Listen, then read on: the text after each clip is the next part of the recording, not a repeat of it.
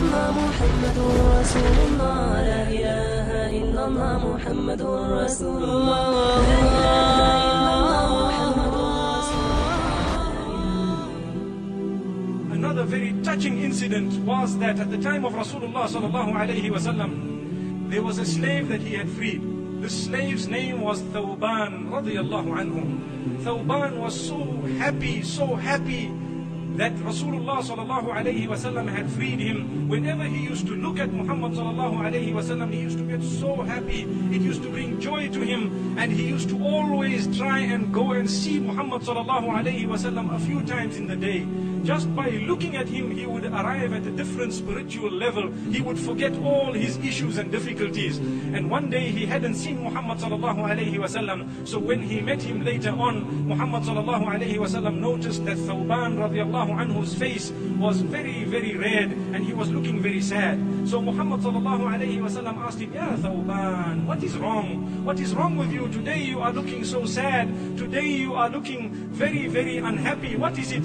He says, Ya Rasulullah sallallahu alayhi wasallam, do you know that I love you so much? I need to look at you on a daily basis. And when I look at you, I get so much joy and happiness. I need to see you. You don't know what it does to me. Ya Rasulullah, I was so happy to have come to see you now. But what had happened is when I didn't see you, I thought of death. And I thought of the akhirah.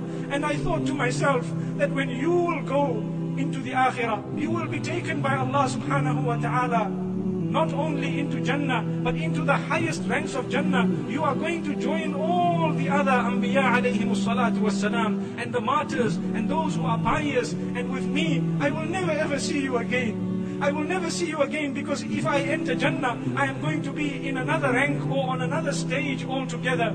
And what will happen to me? And most probably I won't even enter Jannah. And if that is the case, I will never ever see you again. Wallahi, no sooner had this comment been made than Jibreel alayhi salatu wassalam came down and revealed verses. وَمَنْ يُطِعِ اللَّهَ وَالرَّسُولَ فَأُولَئِكَ مع الذين أنعم الله عليهم من النبيين.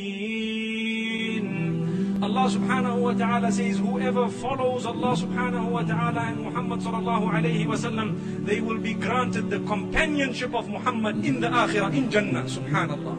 And they will be granted the companionship of not only all the prophets, but all the martyrs and all the pious. When Thawban heard this, subhanallah, he began to smile once again. And he used to tell the other people, do you know this verse was revealed because of me?